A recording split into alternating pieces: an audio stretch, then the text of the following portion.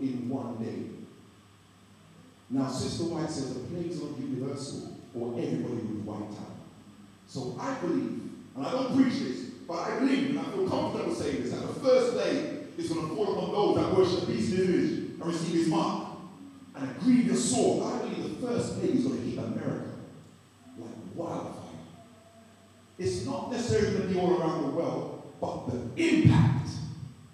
Sky News, BBC World News, everybody's going to hear that everybody's got some grievous sore and they can't go to the doctor because the doctors have it as well. Jesus. And then one might get the waters, the blood. The drinking water is blood. So these plagues are going to hit. And then at the seventh plague, at the voice of God, is the partial resurrection. Now I'm going through the sequences. My sister at the back, I'm going into sequence just for you, alright? Now, at the voice of the seventh angel at the seventh plague, God says, it is done. There's an earthquake. And when there's an earthquake, there is a partial resurrection. And guess who sees the partial resurrection? The 144,000. And then the partial resurrection technically is for those who died on the faith of the third angel's message. Then, that sequence keeps on coming and the whole of nature turns out its course. Islands are being disappeared. You know, there's actually a certain country where there's no people who's going to be saved. And the whole island is just going to sink under water. We're an island. There's certain places where there's nobody who loves the Lord. And those places are going to sink. But for those places that have the love of God in a human being burning in their heart, when Jesus comes, then the 144,000 and the partial resurrected saints and the wicked, they're going to see Jesus coming. And when Jesus comes, they're going to say, Lord, this is our God, we are waiting for him. And then Jesus pivots in midair, but he's not going to walk on earth. You know that? All right, good. Who's going to be walking on earth? Satan's going to personate, not impersonate, he's going to personate. Impersonate is when you carry on as though you're only pretending to be that person. When you personate, that means you're telling everybody you are that person. So you're trying to personate with deception. And then technically when Jesus comes in the clouds, he calls the sleeping saints from the grave, and that is the worldwide first resurrection system. Alright? And then technically what I'm going to come to you, and then when they come up from their grave, the angel picks them and hoists them up into the chariot. And then we change at a twinkling of an eye, and then we're hoisted up into the chariot, and then we're forever on our way to Beulah on a 7-day sojourn. And I told you already, the reason why we take it 7 days is because there's some people in the first resurrection, not the partial, the first resurrection, they never kept the Sabbath holy. And they have to keep the Sabbath holy because the Bible says, blessed they are to his commandments, that they have a right to the tree of life. The tree of life will reject you if you don't keep God's commandments.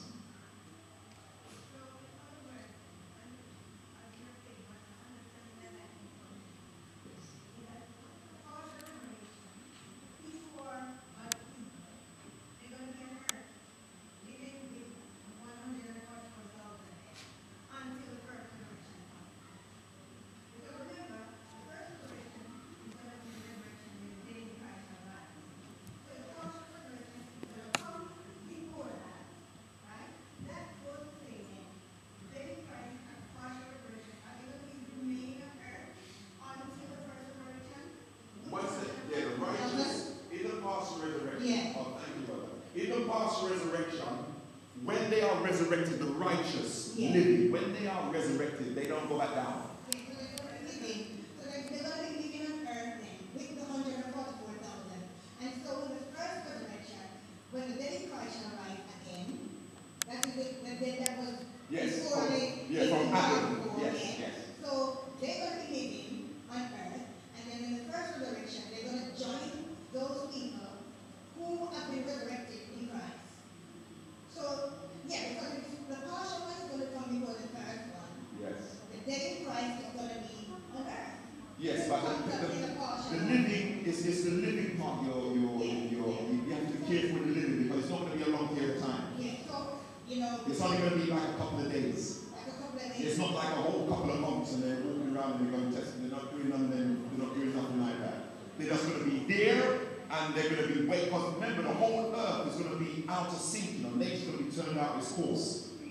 Remember that. The streams cease to flow and everything like that. To be honest, this is really having my brain going because I go to school to an Adventist school and the first thing the Adventist message I've ever heard this. You know, and I'm saying to myself, if I'm going to tell somebody about this, I couldn't just go and tell somebody about this from witnessing, because this is really a deep thing. It is deep. This person has to come into the church first, Yes. so you can tell this person this thing. Because I was saying to my daughter when I get home, and she gets home from church, and we were puzzled. Because I was saying, partial resurrection, I'm going to be 63 and I've never heard of this partial resurrection. So it's really, really puzzling me. I'm not saying that you're wrong, but I'm just giving my opinion. No, but I've proven that I'm right, though. Not to me, to be honest, because it's true. I'm not going to sit here on the stand and say this, and it's not to me. It's not true to me, because to be honest, it's kind of really weird, because if people is going to be resurrected in a partial resurrection, and then you're going to have the first resurrection where the dead in Christ shall rise. When the trump of God shall sound and the dead in Christ shall rise in the first resurrection, that goes to show that the people who are partially resurrected will be here then, which is they not living. They will be here with the people who are going to rise up in the first resurrection. And to me, I do not really agree, because I do not understand. Oh, bless you, sister. Bless you. Bless you. You know what? I've never really known it to be a little problem amongst God's people. I thought it Can we just listen to people first? Yeah, I thought it was common knowledge. My sister. I think that's kind of wrong what you say. It's not common knowledge, obviously we don't know. There are things in the Bible, there's a text that says we shouldn't spend our time debating and arguing about points that is not pertaining to our own salvation. Because, you know, some things is just not, it's not going to make me go to heaven whether I know them. Well, you might think not, I don't know. But this topic that you're saying, there's a lot of us here, we're honest, never heard of it before, probably need to study it more. We're not saying you're wrong, I'm sure you're right, but we need to study it more. And if you came here to give us a program, maybe if we spend all our time talking about that, unless that's what you want to talk about, if you spend all our time talking about that, we may miss the rest of what you Now you can listen. I just wanted to deal with some issues because I remember when I spoke about it today, you lot looked at me, and it's the first group of people who kind of looked at me as though, you know, like, where is this coming from? So I'm not saying anything more than wanting to kind of just highlight why I said what I said this morning, because in preparation for the welcome table, I kind of went through the events up to the second coming, and the partial resurrection is important. Okay, can I ask you to do us a favour then? Yes. Because we probably do need to. I mean, I've gone when I studied it myself, but I think we do need to actually understand it a little bit more, because it sounds right. Because you know, I have read that it does say that those who please are going to wake up and see Him. So to say other people will wake up, it's not kind of a strange thing to say. It's just that at the moment we don't kind of understand. Even we spend the rest of the evening going through it little by little, that we understand it, or we set it aside for Bible study. Yeah, I don't mind coming down. If Jenny invites me to come down to do Bible study with you, I'll come down, Jenny. More than welcome. I'll come down and I'll deal with it. And I'll make sure I deal with a couple other people as well. Now, if you don't understand that, the things I'm going to go through in a minute, you're not going to really get serious with me. All right, anyway. This one. Oh, okay. Is it? Oh, okay, sister. I'm sorry, I'm not sure if you've touched on it before, but you know, I mean, I grew up because I'm not that old, but I was raised in church under her father. And also, you know, the group of people, those who been a message of what resurrection will they be in? I'm not sure if I said it before. It's the partial partial one as well. So there are And the reason why we know that it's from those who died from 1844 is because Revelation 14 verse 13. Revelation 14:13 says, blessed are they that die in the Lord, not blessed are they that die. You have to die in the Lord, then you're blessed. And then your works does follow you. So I'm sorry that you haven't heard it before. It's not my fault. I've been preaching it for good. I've been preaching now since 1990, and what we're 25 years I've been preaching that. So I don't know why you haven't heard it, but it is not something which is strange. It's actually in the great controversy. It's in actually, I think it's in the 27 fundamentals of the first and second in the resurrection, you know? So check it out and see where it goes. All right. What else did I say? There was another one today. When I said about tithing. I noticed when I mentioned the tithing issue, I mentioned the tithing issue, and I felt it was spiritually stirred. Well, I felt it up there. I felt like a mover from this preaching. Now, the tithe is 10%. That belongs to God. It's not yours. That 10% belongs to God. Now, you do what you want. Whether you want to do it on gross or net, that's up to you. But does God really need tithe? He said the cattle on 1,000 hills are his. God owns everything. So what is a tithe for? Good. It is to make sure we don't become too covetous. But the tithe don't bring no blessing. And I told the people last week as well, the tithe don't bring no blessing. It belongs to the Lord because your breathing is air, is oxygen. It's God who gives you grace every morning. His grace is new every single morning. God wakes us up every morning. God said, listen, you give me 10% of your money because you know what? I am the one who's keeping you alive. You know where the blessings come? It's the offering. Sister, let me tell you something. All right, I'll show you why I will say that.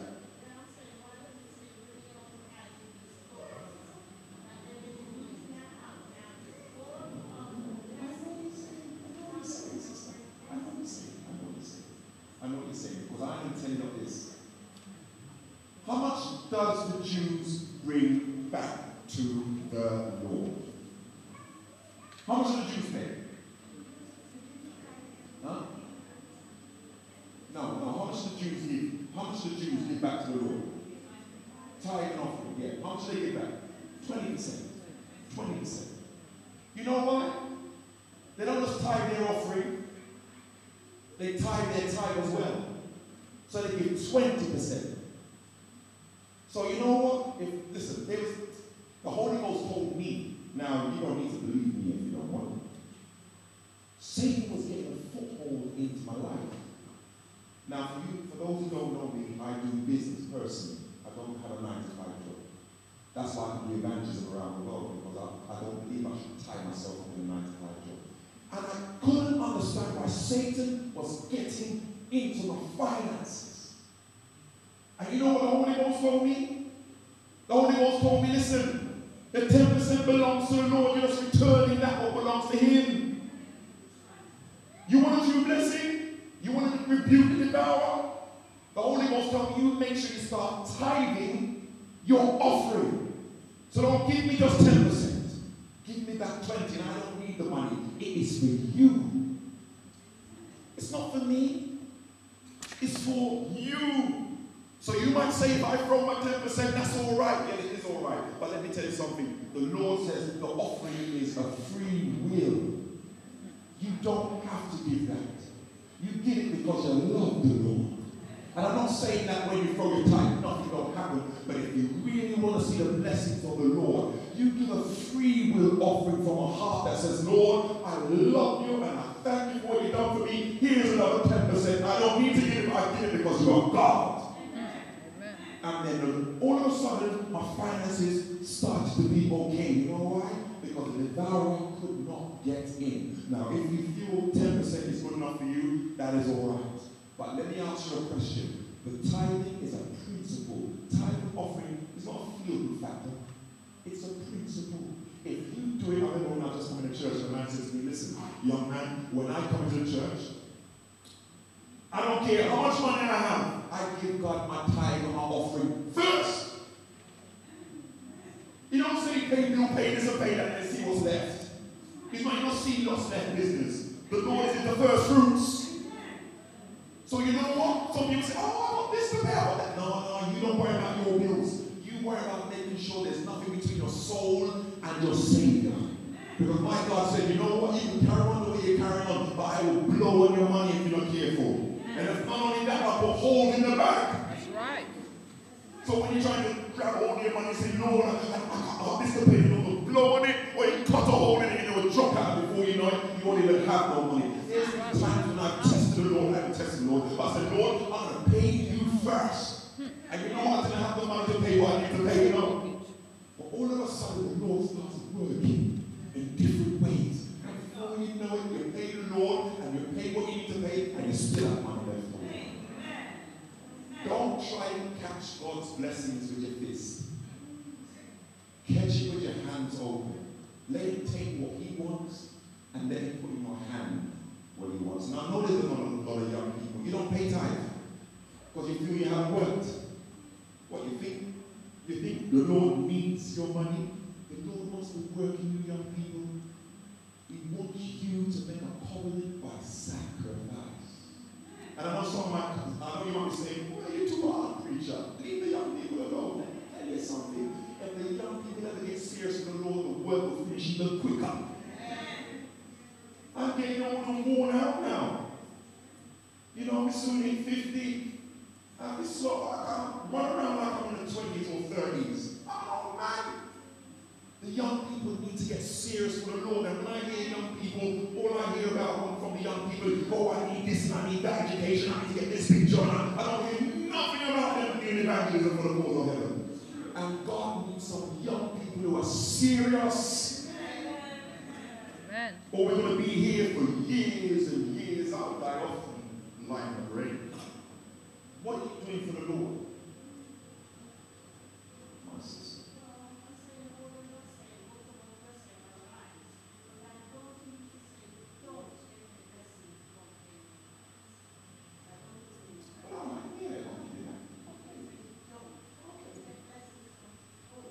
You know, yes, you get better from both. See, what the problem is that we don't think offering is important, you see. That's why I place emphasis. Amen. A lot of people don't think offering is important. Offering is important. The Bible says bring all your tithes into the storehouse. Tithes, offering is free will. And since I started paying 20%, the Lord has rebuked the devourer, and there's so much more blessings flowing into my life. And let me just throw this in as well. The Lord doesn't just do it with money. He might give you help, sister.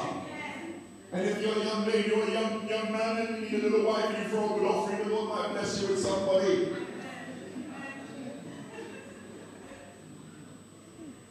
And let me tell you something, as I said last week, when the Lord opened up a window of heaven for you, now you not throw down no Jezebel here. No Jezebel ain't going to jump out of the window and say, here I am. I don't know why I said that, but you know what, there's too much use to do. Anyway. So I don't know who I'm talking to, but I'm telling you now. Some of you don't throw offering. Start throw offering. And I'm not saying you have to throw 10% like me, but give God something back from a free will offering. Make sure for those who don't throw tithe, start throwing your tithe. Because if you don't, you are a thief. You're not a thief with the offering, you're a thief with the tithe. If you don't throw your tithe, you are a thief. And no And it's up to you whether you want to pay gross or net. If you want to penny pinch with the Lord, he'll penny pinch back with you. You know, I heard a story of somebody said there was a vision that somebody had and they was walking in heaven. And they saw all these gifts on one side. And they said, what's all these gifts? And he says, it's the saints who didn't claim it because they didn't throw their tithe. They ain't throwing offering. They don't throw nothing. And he's doing this for them, they're storing up for them. So there's certain, saying that meaning this, there's things that you are supposed to individually get in your life. And you haven't got it. And you know why? Because God has been holding back. Because it's still covetous.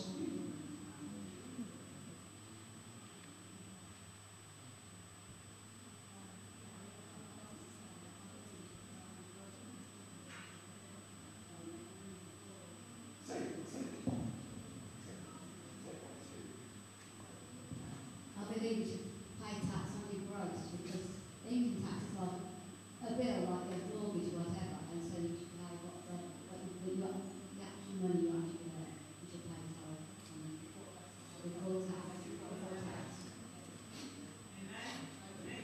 before tax. You should kind of argue with that one. All right. I think that's all, isn't it, from this morning? The tithing and the partial resurrection. I don't think there's anything else what kind of disturbed you this morning, is it? Jenny, anything else you reckon? What do you reckon? Anything I might have said this morning which was kind of new or out of? Those are the main things. Okay. Oh, yeah, there's one more thing. I remember when I said I don't eat no more cooked food. Some of you look at me like, all right, from January, me and the twins, we've been traveling the world, we went to Jamaica, we did a campaign out there, we went to Grand Haven, we did a camp for a weekend around there, and the Lord has been speaking to me because I've been praying to the Lord that I want to come up on a higher level, spiritually. And the first time the Spirit really spoke to me, He told me, I don't want you to have no pastor.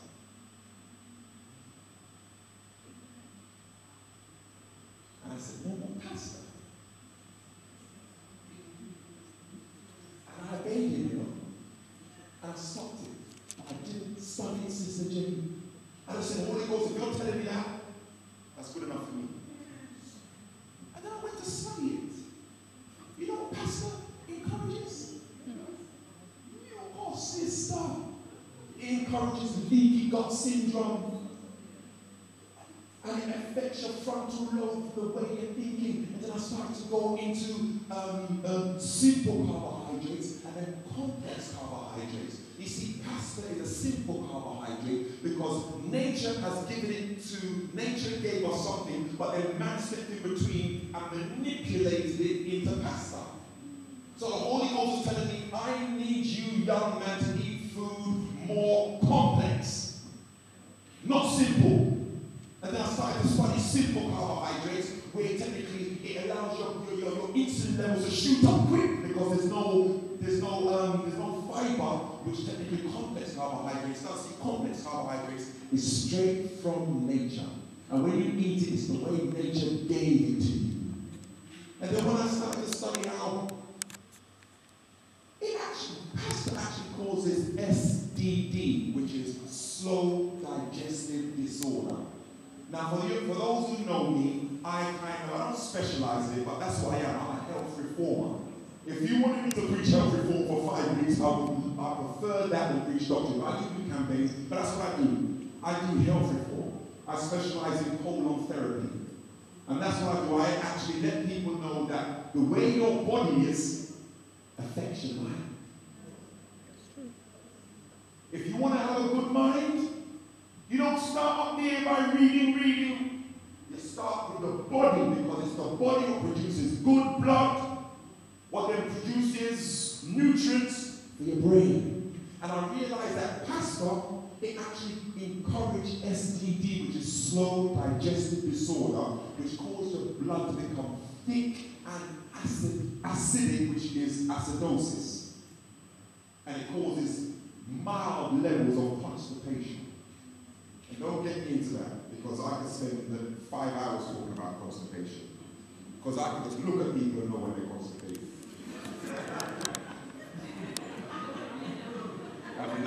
Now I say who is or who is not. Anyway. And there's 3 ways I can tell you. And I ain't going to tell you what the 3 are. Anyway. And then the Holy Ghost, after he told me, Pastor, he told me, stop having yeast. Brother, tell 3. No, you know why, brother? No, brother. You know why I don't want to do it? Because I know the response I'm going to have. But I'm saying that to mean this. Well, I'm just letting people know that when you are constipated, it shows.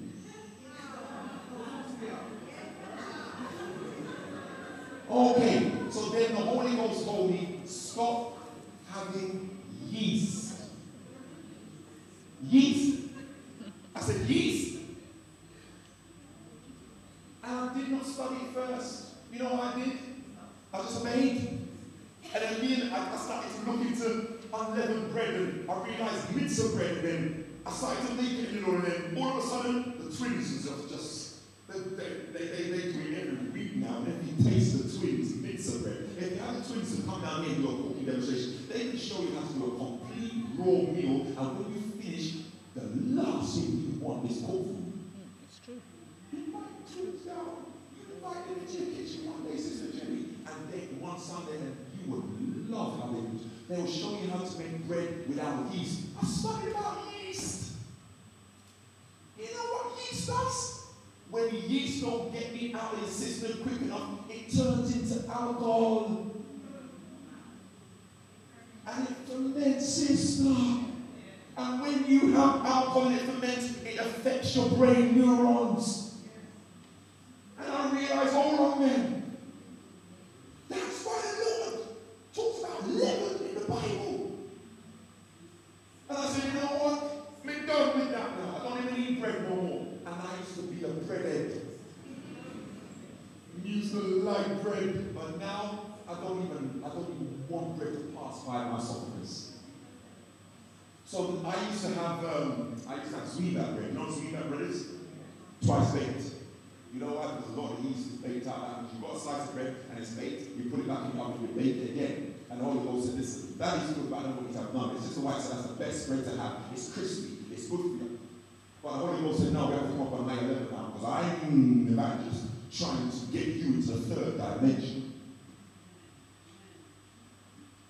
And then Christmas, the Holy Ghost told me, I don't want to eat no more cooked food. No more cooked food. And I first tried with my oats. And let me tell you something.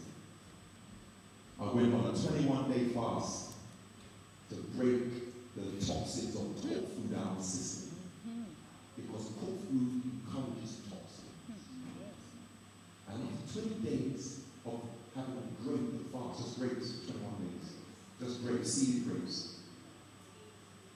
And then I went to porridge and I had oats every morning. And I had my oats cooked. And it tastes right. So then I went back to raw oats, soak it overnight, and I went back to my raw oats and it was good. I said, yeah, this feels right. And I cut up some apples in it, cut up some bananas in it, cut some strawberries in it, mix it all up together. Fantastic. And I went back to cooked oats again. And my system rejected the cooked oats. You know why? Because I realized the molecular structure is changed. So now my system doesn't even want cooked food no more. It loves live food. And let me just let you know this. When you cook food, you kill the enzymes. So it's actually dead. And your body has to get enzymes from itself to make that food what you just eat come alive. And I'm coming to you. I'm coming to you, sister. And I've got a book now that talks about when your enzyme bank is spent, your life technically is as it. So when you eat live food, you're adding to your enzyme bank. The more cooked food you eat is the more you have to use up your body's reserve energy to break it down. And then I realized I was like, no, babe, Sister Yvonne, when you actually eat live food, even need to digest it in 5 hours because it's got its own enzymes to digest itself. And your stomach actually has a compartment which actually makes it work straight away. When you eat cooked food, your food has to wait for 1.5 hours until your body goes to somewhere else to get the enzyme to make that food alive. So technically, when you eat cooked food, your body has to wait 1.5 hours before you can do anything with that food. Or that food will sit in you and rot.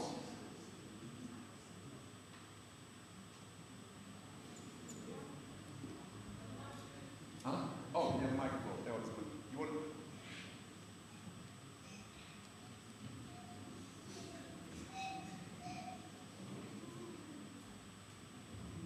I have a question to ask about raw food. Yeah. Because I'm a firm believer in it, and a lot of us at Peckham have done the raw food. We've been in the raw food movement, and I'm a firm believer in it. But I've recently come across some interesting information about raw food. And that is, while it's really good to have raw food, like 70%, a lot of people are having raw food and it's actually doing worse than good in terms of, for instance, oats. Like, I've tried raw oats and it's great, but then like there's lots of studies coming out that are saying that oats actually build up more acid in your brain. And then things like having banana, you can have it raw, that raw mountains, or you can have that raw, but if you actually heat it up, it actually unlocks the enzymes even more for people to have in their system, so that it's like a lot better for them. And then things like, you can't have raw lentils, or you can scrap them, but certain things have to be cooked because they actually unlock the enzymes as well. So while raw food is an amazing thing to do, it can't 100% be good for everyone. It can't be, it's not the way forward, it's like a half truth. What do you think about that? Yeah, you're very intelligent, and I will congratulate you for studying that.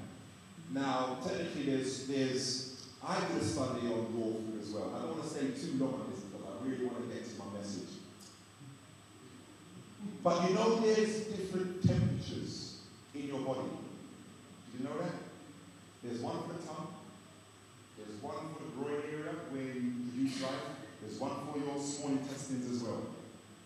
Every part of your body has a different temperature. And I was doing a study because I've been hearing a lot of people saying that if you cook your tomatoes and you release the lycopene, it's much more potent for men. I was thinking about it. And I might be wrong because I'm not God. But I was thinking, has nature made a mistake? Has nature made a mistake that we have to do something to make nature work better in the fruit and vegetable kingdom? And then I did a study that, you know, when you eat food and the peristalsis starts to happen in your intestines, your body actually heats up. And technically, when you release It's 19 hours. Yeah, when you release all the goodness inside you, your body is actually releasing all the lycopene inside you. When you cook in a pot, yes, the lycopene is much more of a potent nature. But where is the lycopene? It's in the pot, in the water, getting distributed throughout all the, getting steamed out, cooked out. And I realized that the temperature underneath your tongue is different from the temperature in your stomach. So when you have lycopene, sister, the lycopene from the tomato is released in your stomach and it's of a higher temperature. So what you're saying is right, yes, but you know why you have to soak your oats? Does anybody know why you have to soak your oats? What do you need to release? It's phytic acid, yes. Yes. Yes. Yes. It's phytic acid, what you have to get rid of in your oats. Phytic, P-Y-T-I-C. Go and study it later on. It's phytic acid, I'm going to come to you, sister. It's phytic acid you have to release from the oats. Now, why are they in the oats? Is it because nature don't want us to eat it? No. Because it's just like the nightshade family. You know, there's a thing called deadly nightshade as well.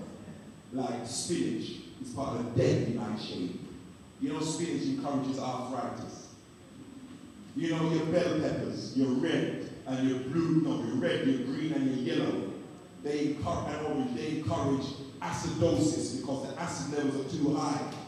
They're called deadly nightshade. But then you've got nightshade, which have actual nature's put the poison in there to keep it from other animals eating it before humans get it. You see, the animals don't have the wisdom to know what to do to get the phytic acid or the nightshade arsenic out. The arsenic is the poison, nature's natural poison. You know there's poison in nature.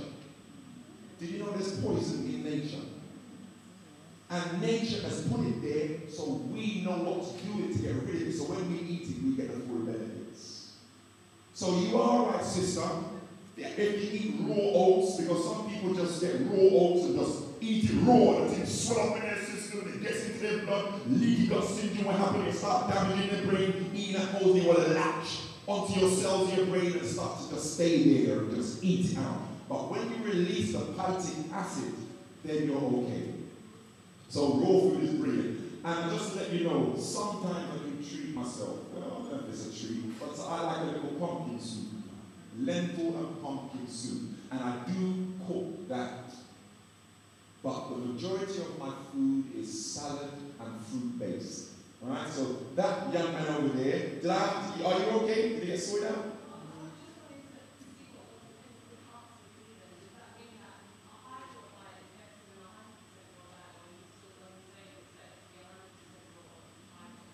No, go 85%, sis, go 70%. Eat more raw than cooked. And you'll keep you looking younger and you'll keep you looking healthier. And you won't get a lot of degenerative diseases like arthritis, blood pressure, diabetics and everything. You won't, because these are based upon eating food which is denatured. Yeah? So the more live food you eat, the less diseases you will have. My sister then over there.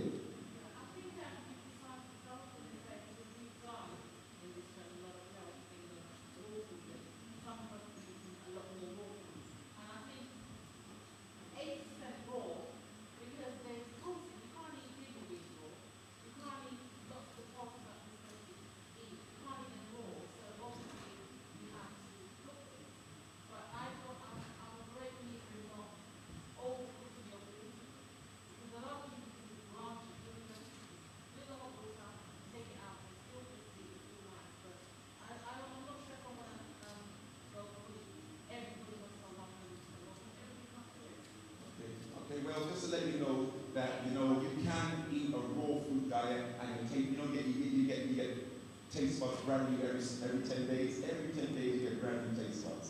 So some of you might be saying, "Oh, I don't like the taste of this, I don't like the taste of it." Every time I hear someone say they don't like the taste of it, I know they like too much sugar. My sister.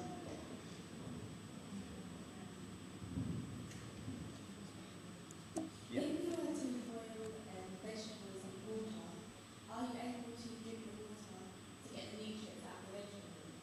No, the heat has killed it. You got Celsius and you got Fahrenheit. Yeah, anything over 35 and anything over 105 Fahrenheit. Celsius is the bottom one, Fahrenheit is the top one. Anything over 105 is dead. Anything over 35 Celsius is dead. So you can drink the water, you're getting a bit of colour and a bit of the juices, but that's it really.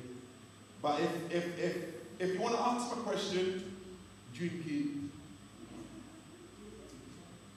You get the blessing, sister.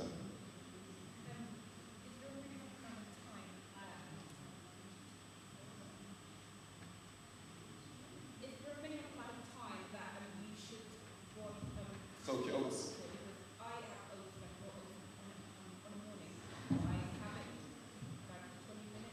No, that's not long enough, sister. Yes, the phytic acid don't go in 20 minutes. When you make a smoothie and you make a juice, 20 minutes is dead after 20 minutes. But to get the phytic acid out, you have to do it minimum 3 hours. Minimum. And preferably, you want to do it a good 5 to 8 hours soak. You don't want no phytic acid inside of you, sister. It's not nice. It's not a nice thing. So whenever you're doing your oats, you prepare it overnight. Yeah, just in water. You don't need no special thing, just water. No, no sugar, no syrup, no nothing. We shouldn't be having white sugar or brown sugar or red sugar or yellow sugar. Sugar feeds cancer. All right? Sugar damages your pancreas. It shoots it makes your pancreas work too hard and you shoot your insulin levels up too much. Nobody should be having sugar. It is a poison. And not only that, I realized that I was in a church last week and there's people drinking tea and coffee. Listen, no tea and coffee. I don't mean herbal tea, I mean tender tea. And no coffee, and I went studying this week because someone said to me, oh, it's okay, you need to have a green tea in it. No, green tea ain't good neither. Green tea's got caffeine, and it's the #1 plant that soaks up a lot of lead. You don't want lead inside your system. So no green tea. Yes, it has antioxidants. Yes, it's got this. Yes, it's got that. But let me tell you, so when you drink it, it actually poisons your system. Just like black tea. Oh, you know about no chocolate, innit? I don't. Hold on, do I need to say that to you all? Drink and you listen to that. No chocolate. You may ask me why, sir.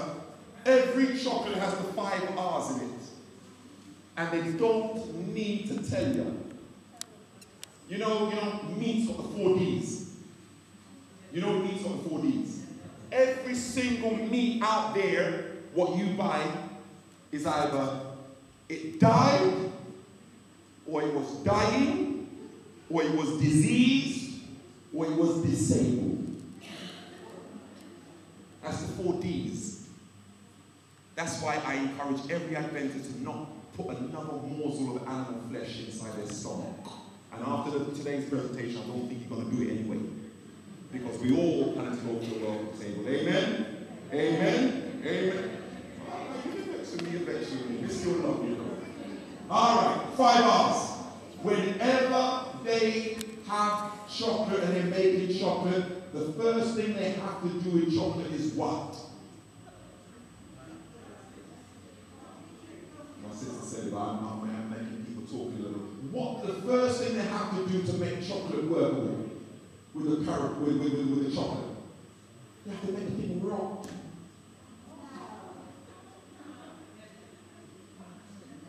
When it rots, my sister shaking her head, you don't need to agree with me. When the chocolate, listen to me, when the chocolate rots, they don't need to tell you that, but when the chocolate rots, there is a level of rodent which is allowed to pass over the chocolate because you can't stop it. The chocolate needs to ferment. And when the rat goes over it, there's certain things about rats that I want to tell you about. When they eat, they have their saliva first of all. So it's first rat saliva. The second, when they eat, their hair always gets missing. Not just their hair, when they eat it, they sweat. Not just their sweat, when they eat it, they don't have a sphincter. You know what a sphincter is? A sphincter is the privilege what you and I have. If nature calls us, we can clench. A rat can't clench. So guess what he do? Wherever he go, man, just rat droppings. And it's not just with his bowels, but it's with his kidneys as well. So those are the 5 R's. Saliva, his hair, his sweat, his feces, and his urine. And they allow 10% of rodent activity in a childhood. And I know ladies especially like it at a certain time, but trust me, it's not a food that you should be wanting to make blood out of.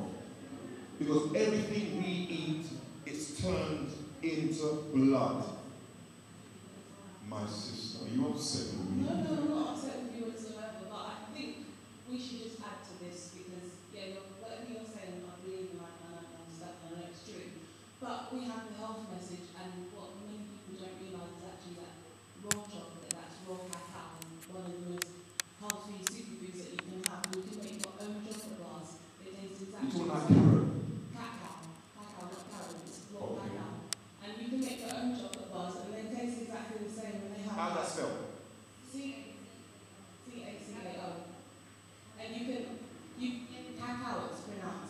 And what you can do with cacao is not many people realise that when you make it in its most natural state, you can actually, it has about 50 or 500 different elements. Right, tell me the names. Write down. C-A... C-A-O. C-A-C-O-O. No, C-A-C-A-O. C-A-C-A-O. Yeah, and if you was to go on the internet, like right now, and type in raw chocolate, you'd see that you can have raw chocolate cheesecake, all the different things that you like, and it tastes exactly the same. And it's not part of the family of poisons. It's got milk in it. Like when Hold you on, make it, hold on. I'm answering the question. Is it part of the family of poisons? Like caffeine? No. Okay. No.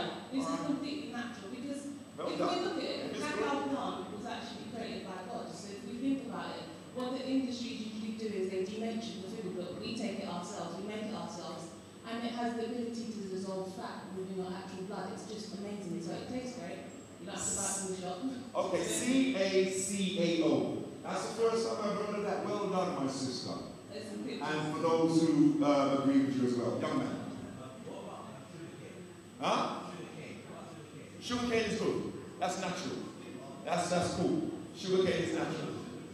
But it has to come from the sugar cane. Yeah, it has to come from the sugar cane. Yeah? Okay, good.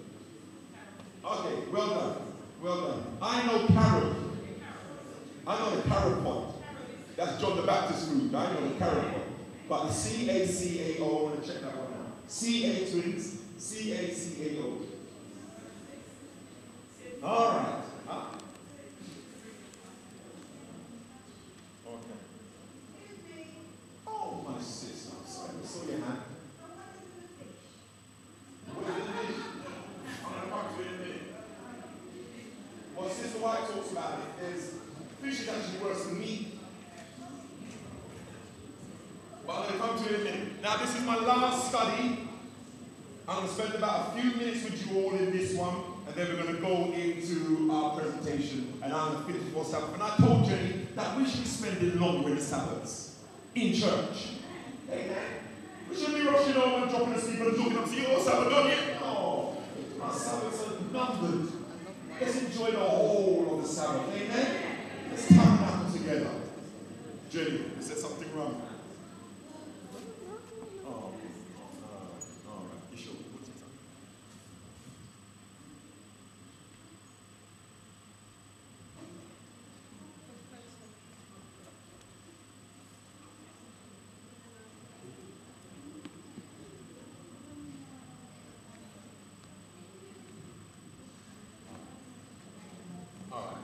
Sister Jenny said I have to finish at 8:15.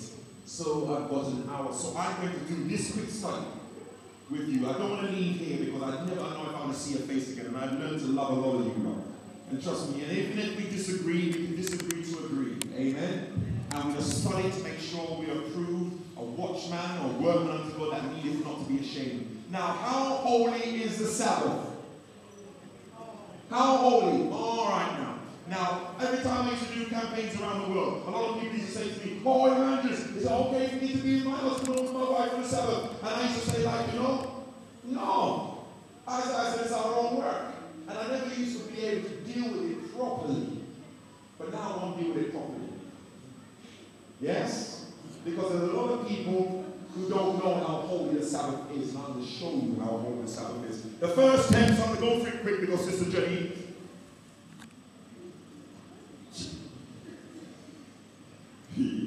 Genesis 1:26.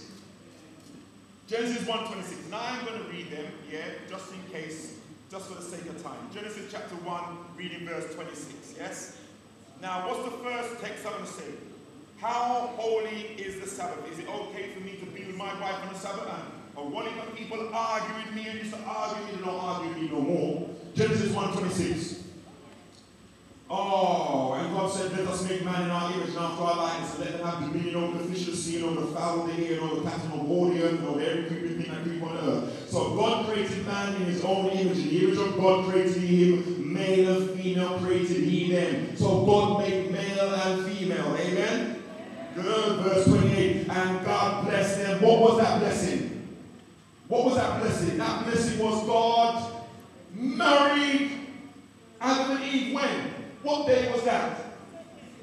The 6th day. What day is the 6th day? Friday. So Adam and Eve got married on a Friday before sunset. Good. So the origins of marriage is from whom? God. Hebrews 13 verse 4. Hebrews 13 verse 4. The Apostle Paul talks to us like this in the book of Hebrews. Hebrews chapter 13 reading verse 4. Hebrews 13. The reason why I say these things is I don't want none of you to copy them out when I start getting to it properly. Hebrews chapter 13 reading verse 4. That's in the New Testament for those who don't know. Marriage is honorable in all. What? Marriage is honorable in all areas. Whether it's in the kitchen, whether it's in the bedroom, whether it's when you talk to one another, it's the way when you treat one another. Marriage is honorable. What does honorable mean? Exalted. Marriage is honorable in all areas. Don't think that just because you're married you can do anything what you want. Because little do you know, even when you're married, there's angels watching you and protecting you. And don't be like an animal in front of the holy angels.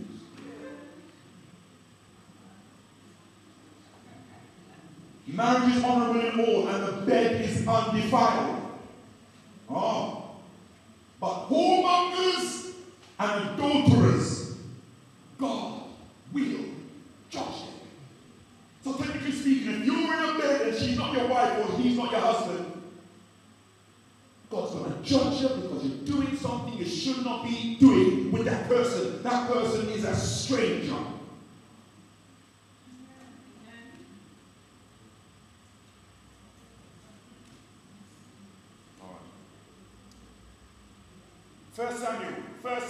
First Samuel 21, verse 3. 1 Samuel chapter 21. 1 Samuel chapter 21, reading verse 3. 1 Samuel chapter 21, reading verse 3. 1 Samuel. Samuel is after Judges. Judges, Joshua, Deuteronomy, Numbers, Leviticus, Exodus after that, before that and then Genesis. So 1 Samuel chapter 21, write it down, and when you go home, check me out for yourself. Oh, the Bible says here in 1 Samuel 21. Now what happened is that David was running from Saul. And David was hungry with his men because Saul wanted to kill him. So David went to the high priest and said, listen, high priest, we're hungry. We need to eat some food. And the high priest said, listen, the only food I've got is the shewbread with no yeast. And it's holy. Listen what happens now. Now therefore, what is under thine hand? Verse 3. Give me 5 loaves of bread in mine hand, or what there is present. That means the showbread present. And the priest answered David and said, there is no common bread under mine hand, but there is hallowed bread, if the young men have kept themselves at least from women. And David answered the priest and said unto him, of a truth, women have been kept from us about these 3 days since I came out. And the vessels of the young men are what? The vessels of the young men are holy. So hold on then. If David had been with his wives, what would have happened? He would have been. What he would have been? He would have been in a holy state. Even though he never sinned. But there's something I want to try and bring to you lot, that the Lord is starting to expose to God's people who are serious about the 3rd dimension. Listen. Oh, the vessel of the young men are holy, and the bread is in a manner common here, though it was sanctified this day in the vessel. So the priest gave him hallowed bread, for there was no bread there but the show bread. So technically, David was holy enough to be able to partake of the show bread. Okay, we understand that, yes? Exodus 19:15. Exodus chapter 19, verse 15. We all know where Exodus is. Exodus chapter 19, but reading verse 15, the children of Israel was about to get the 10 commandments from the living God. But let me tell you something. God had to tell them something to let them know. Listen, you might think you know holiness, but when I come down, there's a different type of holiness going on when I'm around. Because when I am anywhere, it is holy ground. Moses had to take off his shoes. The children of Israel had to do something. Listen. And it says here in Exodus chapter 19, reading verse 15, verse 14 rather. And Moses went down from the mount unto the people and sanctified the people, and they washed their clothes. That means you must come to the church with dirty clothes neither. Alright, hold on right there. And he said unto the people, be ready against the third day, and come not at your wives.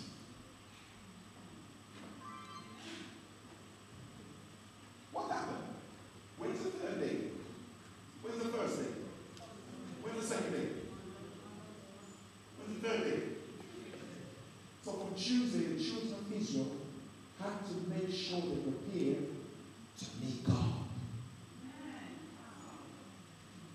And he said, you know what? Wash your clothes. And not only that, don't come at your wives. Because I'm coming down. And I'm God. And when I come down, I mean everybody's holy. Yes, you can be with your wife, but when you're with me, you have to come aside from those earthly activities.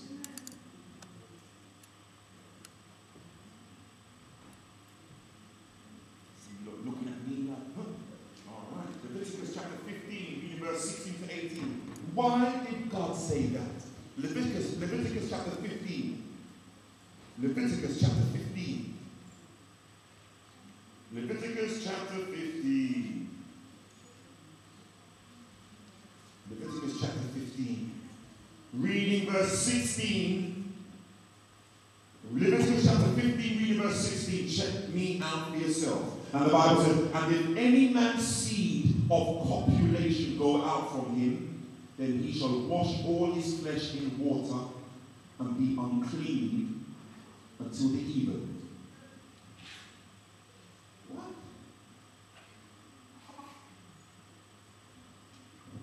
So if you come with your wife Friday night, when are you back clean again? You're back clean when Sabbath done, sister. You don't even keep the Sabbath. No. Some people might say, what are you trying to say? It's wrong for me to be with my wife? No, it's not wrong for you to be with your wife. But God gave you 6 days for you to do that. But the Sabbath is a totally different type of sanctification my God wants you. The Sabbath is like a miniature little tabernacle in heaven.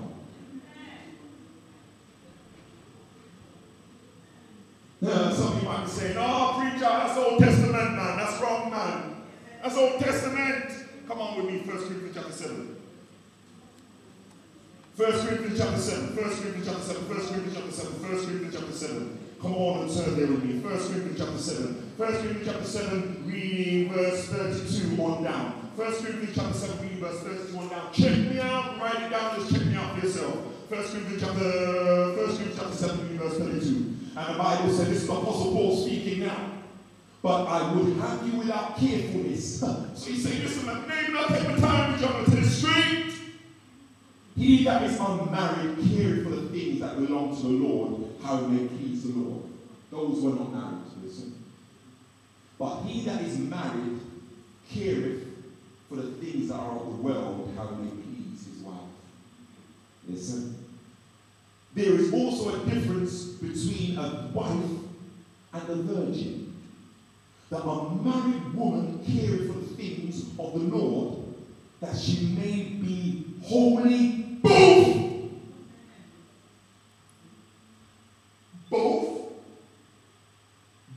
in body and in spirit. In other words, when you're married, you can't be holy in both body and spirit. When you are unmarried, your body can be holy both in body and spirit. Listen. But she that is married careth for the things of the world, how she may please her husband. Listen, verse 35 now. Listen to what the Apostle Paul says. And this I speak for your own profit. Listen. Not that I may cast a sneer upon you. Because some people say, no, you're wrong, Paul. He's saying this ain't a sneer. Listen. But for that which which is comely, and that you may attend upon the Lord without distraction. What do you mean to tell me then? So you mean to tell me marriage actually can distract me from doing the work of the Lord? And I'm not saying marriage is a bad thing, because I'm married. But I'm saying that to mean this. You've got 6 days to enjoy your wife or to enjoy your husband. But you see the Sabbath? You're coming to meet the living God. And when you come to his courts, you are supposed to be in a holy state. And sometimes I hear something preach, oh, I was with my wife last night. I heard it. I never saw it. I heard it. He said, oh, I was with my wife last night. I'm still thinking about it. And he was preaching on the pulpit, thinking about how he was with his wife Friday night last night. Someone should just grab it and say, sit down, man. Sit down. Don't even sit down. Sit down. About you saying those things in the pulpit, you still think about it. You should be preaching to the people.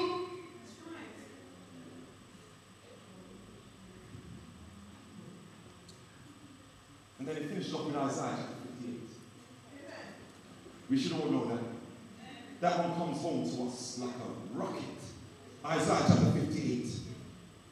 So when you sleep with your wife or your wife sleeps with you, both you are unclean until the evening. And there's nothing wrong with it. You are privileged if you're married to enjoy your wife or your husband. But when it comes to holy time, and you're coming to meet God on the Sabbath, be careful how you present yourself before the Lord. Because God, when you see in Isaiah, he is holy. Isaiah chapter 58, Isaiah chapter 58, Isaiah chapter 58. You know why? Because we need to repair the breach. Isaiah chapter 58, the Bible says, oh, read verse 13. Isaiah chapter 58, read verse 13. You know Isaiah 58 is all about fasting. You need to read Isaiah 58 because those who are sick, those who have cancer, those who have diabetes, blood pressure, certain types of sickness, you know what you need to do?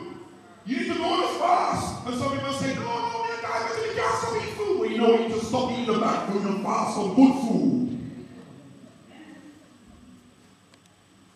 If thou turn away thy foot, verse 13, if thou turn away thy foot from the Sabbath, from doing thy pleasure on my holy day. Whose day is the Sabbath? Ours? Yeah, Baptist Church? It's God's. And call the Sabbath a delight, the holy of the Lord, honorable, and shalt honor him, not doing thine own ways. See, you can't go anywhere on the Sabbath. Neither thine own pleasure. You can't do, not just go anywhere, you can't do anything what you want on the Sabbath. You can't do your pleasure. And you can't speak thine own words. Because the Sabbath is a holy day. And every time I go around the world now, I preach it because there's going to be one characteristic, what Sister White says, when the latter rain starts to fall, God's people are going to start to keep the Sabbath more fully. We're not keeping the Sabbath right now. We're not keeping the Sabbath. We're not keeping the Sabbath the way God really wants us to keep it. Some of us are going shopping. Some of us are talking anything. Some of us are dressing anyhow. Some of us think that the Sabbath is only divine hour. Some of us don't even think Sabbath is Friday night. You're still watching television. The Bible says from sunset to sunset, we must celebrate our Sabbath. You must open the Sabbath and you must close it. We don't keep the Sabbath properly. We're too wishy-washy. And some of us are still worrying about rushing to go home. Spend the whole day in church. Because there'll come a time when you're going to wish you had more Sabbaths. And let me tell you something as well. There's people in the grave who ain't planned to be there now, but they're there. Let me tell you something. I'll come to my sister. They wish they could come back for one Sabbath and worship God. There's people in the grave now who died last year who thought that they've got many years ahead of them. You know what? They have not got many years. They're dead. And you bitch those people if they could come back for one Sabbath.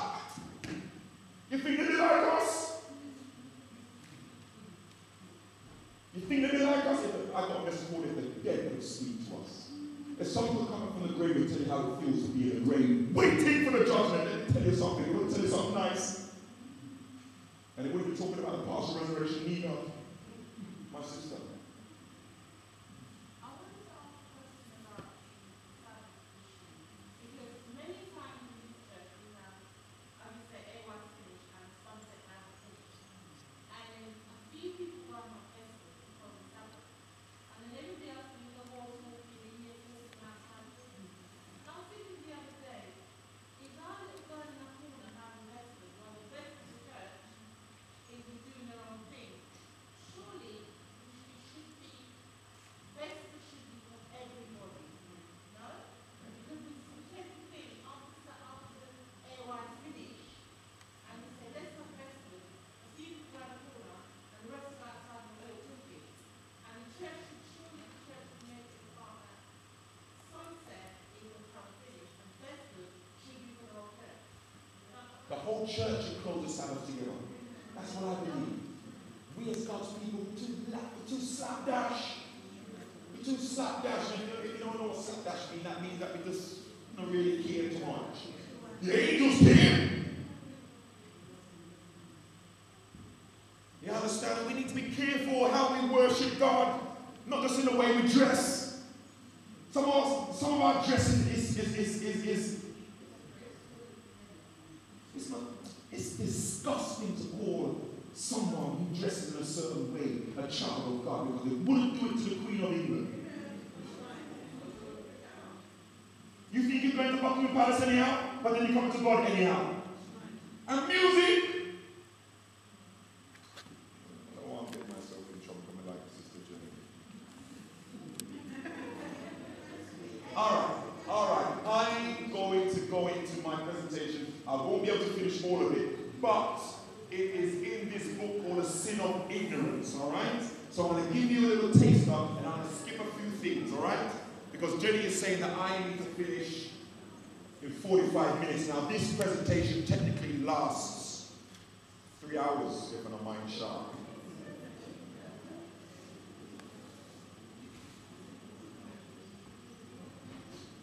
So I hope you enjoyed that question time. Did it help you at all? Yeah. Hey, everybody.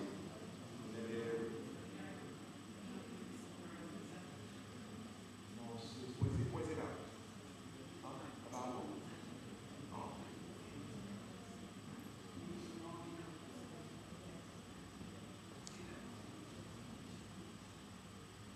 All heaven was represented to me as beholding and watching upon the Sabbath those who acknowledge the claims of the fourth commandment are observing the Sabbath. Angels were marking their interest in and high regard for this divine institution. The Sabbath is a delight.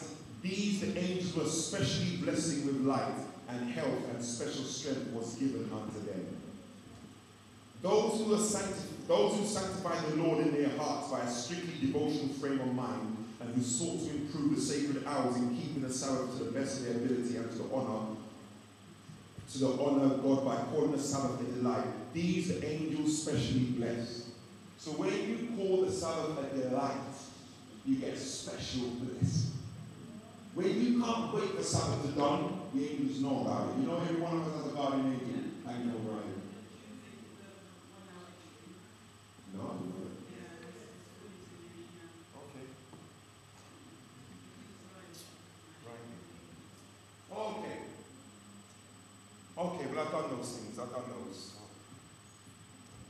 I'm going to try and do my best to make you understand the gist of the sin of ignorance. What is sin? Well, 1 John 3:4, sin is a transgression of the law. Great controversy, page 492, is it impossible to explain the origin of sin as to give a reason for its existence. Oh, touch my tongue, Jesus, and I pray you'd help me to say enough in this 45 minutes that the saints of God will be truly blessed and filled so they can last them throughout the whole week, the residents of heaven resting upon them. In Jesus' name, let everybody say, amen. Nothing is more plainly taught in Scripture than that God was in no wise responsible for the entrance of sin, that there was no arbitrary withdrawal of divine grace, no deficiency in the divine document, that gave occasion for the uprising of rebellion. Sin is an intruder for whose presence no reason can be given. It is mysterious, unaccountable. To excuse it is to defend it. Could excuse for it be found or cause be shown for its existence? It will cease to be sin. Our only definition of sin is that given in the Word of God, and it is the transgression of the law. It is the outworking of a principle at war with the great law of love, which is the foundation of God's divine government. There are 5 areas of sin. Sorry, I'm going fast because I want to get to the point where I want to get to. There's 5 areas. There's 4 levels of sin. There's 2 types of sin. There needs to be an understanding of sin, and there is a power of sin, and there is a presence of sin. The first one, there's 4 levels of sin. There's transgression, sin, and iniquity. Does everybody understand that? Oh, please, saints, tell me you do. All right, transgression is when you don't even know that it's sin. Sin is when you didn't mean it and you just slipped up and say, oh Lord, forgive me, I didn't plan it, you lost your temper. But iniquity is when you make up your mind and say, Lord, I don't care, too good, never do it. Because you know what? I know you're going to forgive me. And in Psalm 51, 1 and 2, and Exodus 34, 6 and 7, it talks about those 3 types of sin. But David said, listen, don't let iniquity have dominion over me. That means controlling them. Now, some of us have iniquity controlling us. What do you mean by that, sir? We're doing things we know is wrong, but we can't stop doing it. But there's another one, abomination.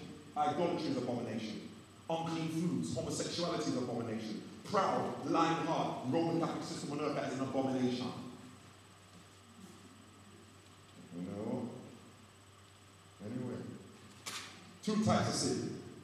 Omission. What do you mean omission? We have not done what God has told us to do. Commission. We have done what God has told us not to do. So technically sometimes you say, oh Lord, I haven't done this, I haven't done that, when God said you're supposed to do it. And we say, no, Lord, I don't want to do it. When God says, you know what, it's a sin of omission. 3, there's understanding on 2 sides of sin. Let's look at adultery. There's a letter, thou shalt not commit adultery physically. Now if I was walking down the street, and I see a lovely woman, and I'm with my wife, and I look at her and I say, come on, wife, slap her around there and say, listen, you know what, you shouldn't look at me, I'm going to divorce you. Can my wife hit me in my head and say, you know what, you see, I'm going to divorce you? Can she?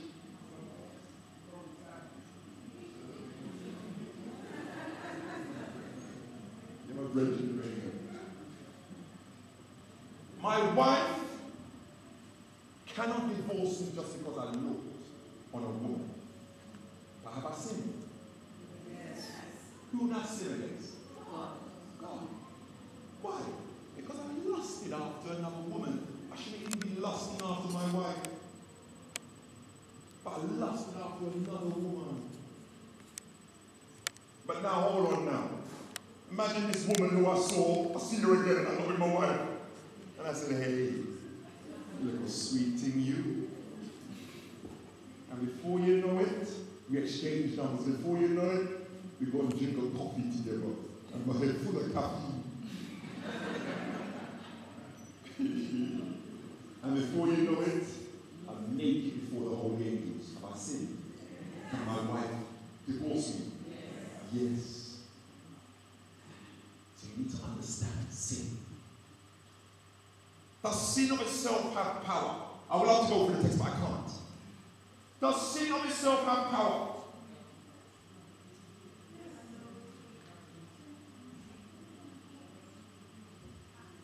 If sin had power, it will go after you in anything. So where does sin go after? Your weak points. Sin is a coward. Did sin get any victories over Jesus? No. Does sin need to get any victory over you, Sister Yvonne?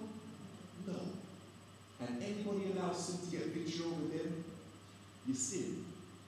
Sin is a coward. Sin is weak. Sin don't have no power. But you know what it does? It latches onto your weak points just like cancer. And I tell women that, you know, fibroids are always, you know, you can have fibroids in the breast, but fibroids always settle in the weakest organ of the body. You know why? Because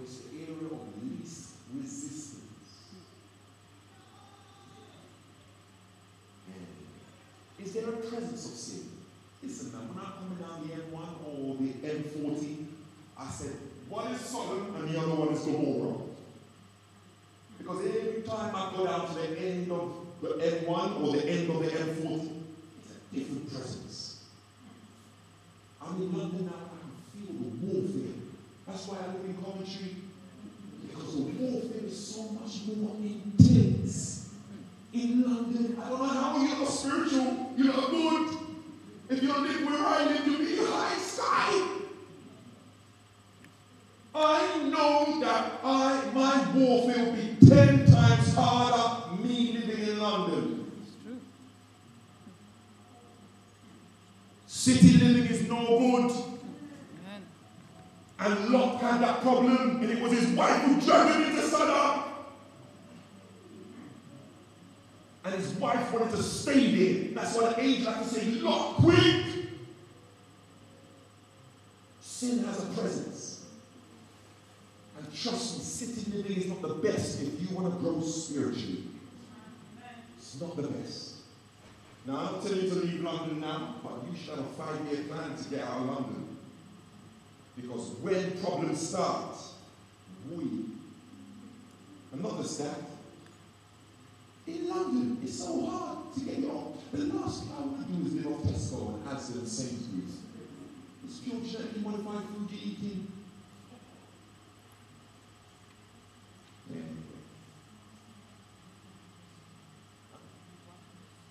No, I can't. Ask it.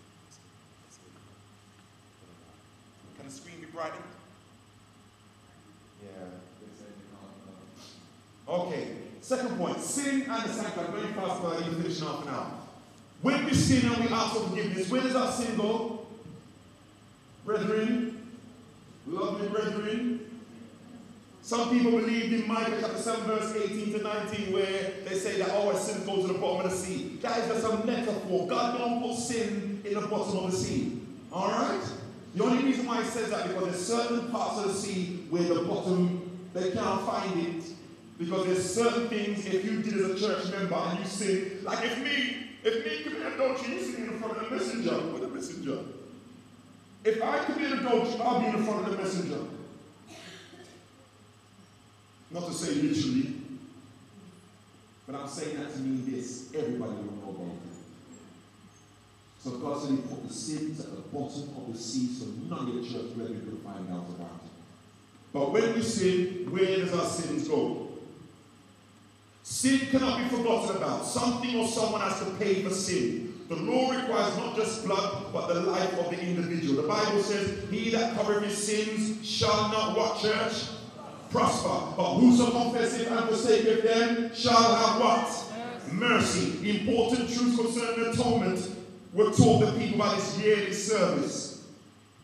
In the sin offerings presented during the year, a substitute had been accepted in the sinner's stead. But the blood of the victim had not made full atonement for the sin. It had only provided a means by which the sin was transferred to the sanctuary. By the offering of blood, the sinner acknowledged the authority of the law, confessed the guilt of his transgression, and expressed his faith in him who was to take away the sin of the world. But he was not entirely released from the condemnation of the law. That's what I want to tell you as well tonight. First point. When you sin, your sin is not forgotten about. When you sin, it is transferred from you into the heavenly sanctuary. And it is there waiting. Waiting for what? It's waiting to see if you complete your atonement. Because if you don't complete your atonement, guess who's going to pay for that sin which is being transferred to the sanctuary? What, you think Jesus is going to pay for it? It's coming right back upon your head if you don't make it. Because if you don't make it, you're going to burn for your own sins. And I heard that if Adventists are lost, they're going to burn near enough as long as Satan. So yes, you might say, oh, Jesus will forgive me of my sins. He will. But be careful, because when you sin, it's not forgotten about. All what Jesus has done has taken the sin from you, so you don't have to die today. of that sin, and he's transferred it in the sanctuary, and it stays there to see if you get the victory over sin. And if you don't get the victory over sin, sin has to be paid for. So where are sins? They're in the heavenly sanctuary if you confess and forsake them. So who is in the heavenly sanctuary? Well, we know Jesus is in the heavenly sanctuary. I don't need to go into that. Third point, sin and the judgment. We know that Jesus is in the sanctuary, yes? Everybody knows that, yes? Okay, good. Sin and the judgment. What is the purpose of the judgment and when did it start? At the time appointed for the judgment, the close of the 2300 days in 1844, began the work of investigation and blotting out of sins. All who have ever taken upon themselves the name of Christ must pass its searching scrutiny. Both the living and the dead are to be judged out of those things which are written in the books according to their works. Let me tell you something, if you do not know it, since 1844 Jesus has been judging the righteous dead, and nobody knows when he's going to be passed on to the righteous living. But let me tell you something, Jesus could have come if the church had sent the 1888 message. So I believe that Jesus has been finished judging the righteous dead long time ago.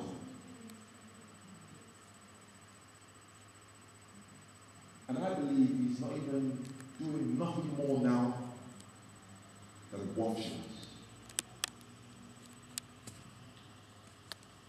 Preparing 144 pounds. I don't think he's judging the righteous dead, because Sister White said God had to withhold the latter rain because the church rejected the 1888 message.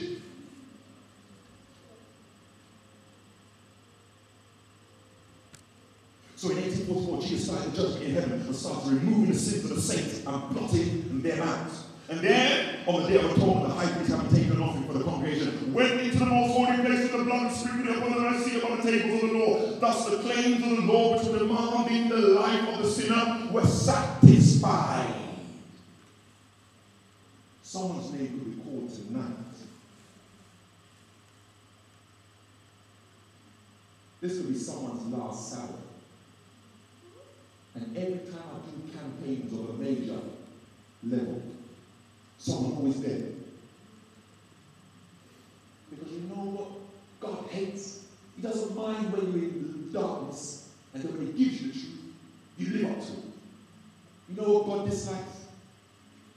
It's when he gives you the truth, and you look at the truth and say, you know what? I don't want to live up to it. Jesus said, this is the condemnation in John chapter 3. That light has come, and you reject it because you love darkness.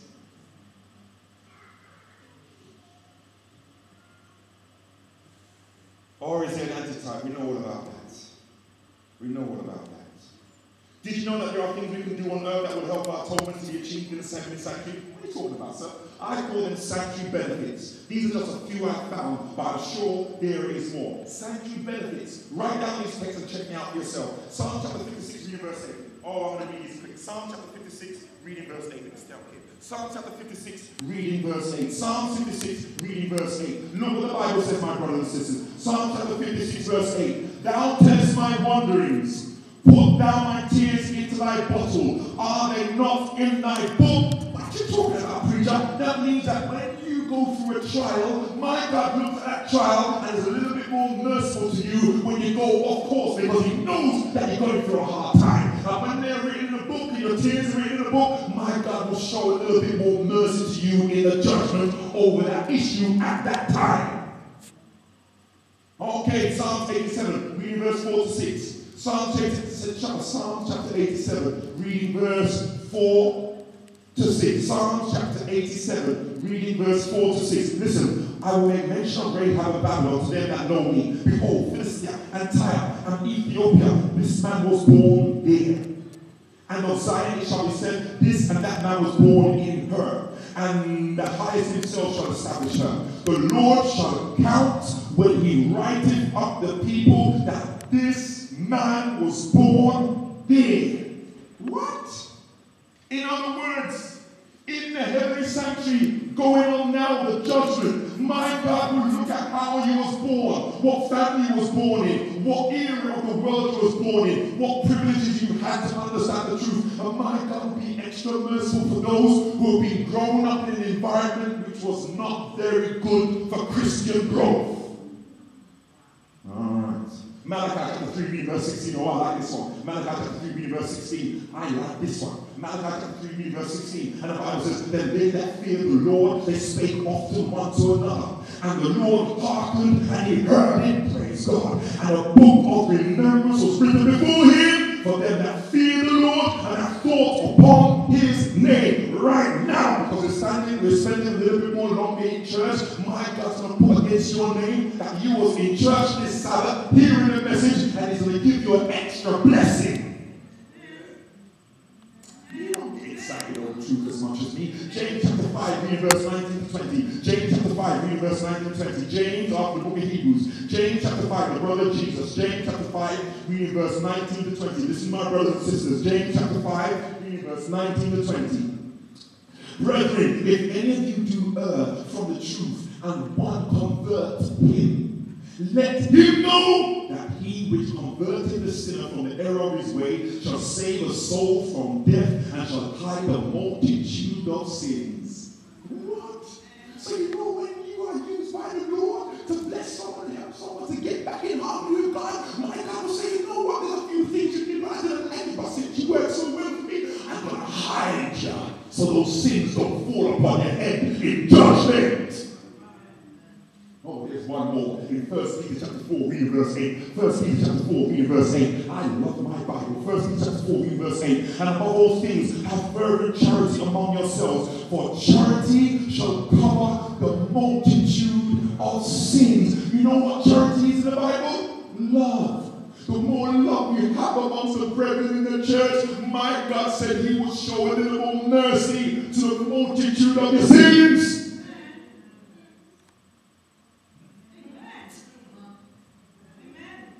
Sanctuary benefits. So you know what's going on in heaven now? It's the judgment. You know what's going on in heaven now? Someone's name could be called right now in heaven. And if we exercise all those 5 divine attributes or gifts, my God said your atonement will become more easier. But if we come into church and we're all stiff-necked and we're dry-necked and we're cold and we're miserable and we just carry on and we fight against all the truth, let me tell you something, judgment would arrive swift to some people. Conscience and atonement. Oh. If the sanctuary is to be cleansed, where must the cleansing start from or first? Huh? Who pollutes the sanctuary? I'm going to get to the work of table. Who pollutes the sanctuary? Jesus? Who pollutes the sanctuary? Jeremiah 17, Jesus. Jeremiah 17, verse 1. The sin of Judah is written with a pen of iron and with a point of a diamond. It is graven upon the table of their heart and upon the horns of your altar. Guess where sin is registered? It's registered in 2 places. It's not just registered in the heavenly sanctuary. It's registered in the mind. When you sin, you know it. And when you sin, it's in your memory. Hold on now.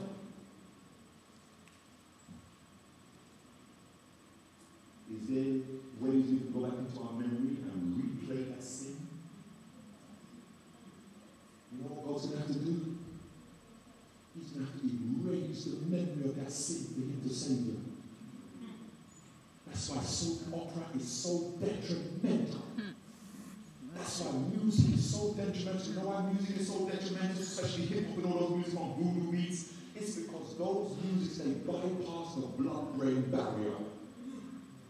Have you ever heard of the blood-brain barrier? That means that your brain doesn't have a chance to decipher whether it's good or whether it's bad. The music just goes in there and it stays there. And all of a sudden, you hear the tune again, and it triggers that memory for you to be singing that song. And you wonder, where did I know that song from so well?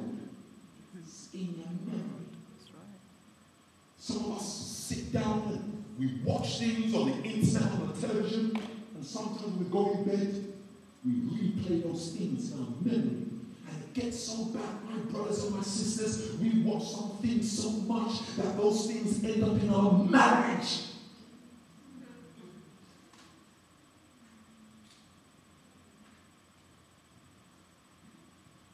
Sin is registered in two places. It's in our memory and it's in the heavenly sanctuary.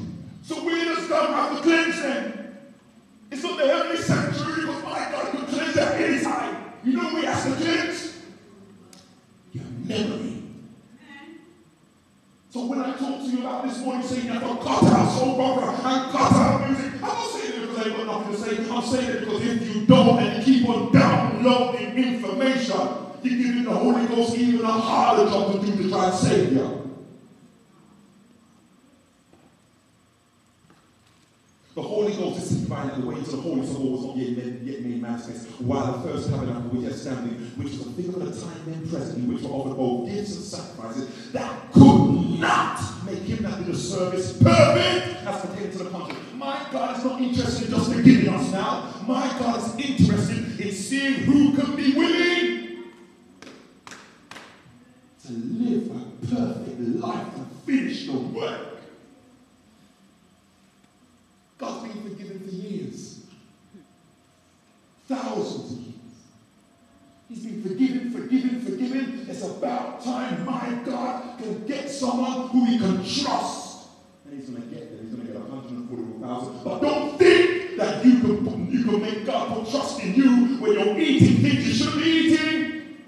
Because if you eat anything from the animal, you will take on the characteristics of the animal. And I'm going to get to it before I step off this place here.